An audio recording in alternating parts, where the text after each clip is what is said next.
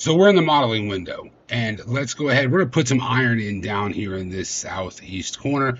Before we start doing that, just want to step through some of that ease of use stuff we were talking about a little bit ago. There's the ribbon style toolbars we were talking about. One thing you'll notice in SDS2 is everything works in a left to right workflow. So your layout, putting in your construction lines, your grids, your circles, things like that. Going to the right, members, adding your different member types, beams, columns, bracing, stair, rail, so on. Materials, adding materials to your members. Maybe it's a deck bearing angle on a beam web or something like that. This is where you would add it. Finally, creating your drawings right here from the model. Click of a button, we can detail members. You can detail your erection views and so on. And then the rest of these are just tools you'll use along the way. We talked a little bit before too about that, the visual feedback. As I start scrolling down, you'll see it's highlighting over here on the left, that blue box I talked about. As we click, it's going to take us to that drawer to find that command we were looking for.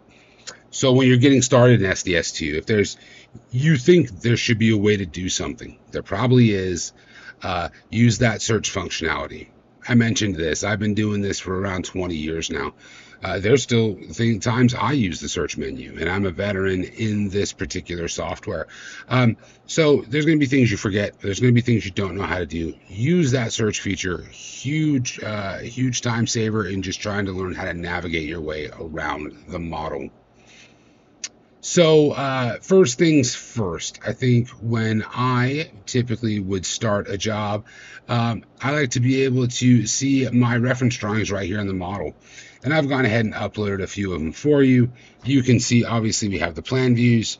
We have the elevation view over there at the stair tower. Just a nice heads-up display to work from. They're reference drawings. So you'll bring them in, you'll scale them up. You know, it depends on how good the reference drawing is, how accurate it's going to be. But to me, that doesn't matter, because what this is replacing for me is looking down at my desk or looking over to my second or third monitor to try and translate that information back over here accurately. So again, if we were just to surface down here, you're going to see nice heads-up display you can work from right there in the modeling environment. I'm going to go ahead and split screen so we can see what's going on both sides of the arena here.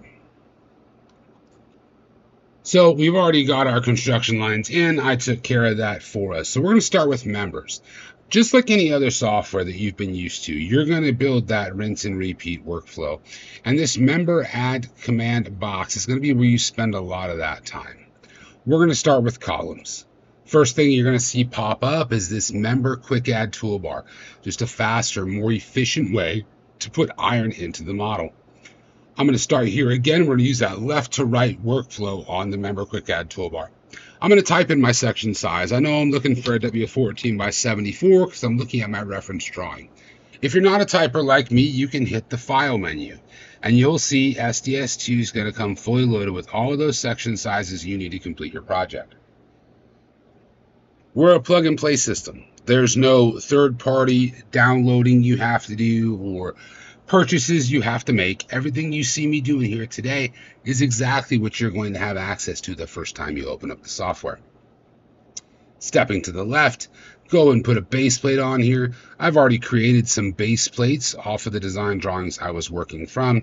If you were to open them up and expand them out, you'd be able to see that the pictures, and that's all controlled through the front end of the screen. You're going to go out to the home screen to do that, and you'll be able to have all the visual aids you need to go ahead and build that base plate. Give it an elevation, 99.6 sounds good. Top of column conditions, plain end today. Top of column elevations, 136 feet.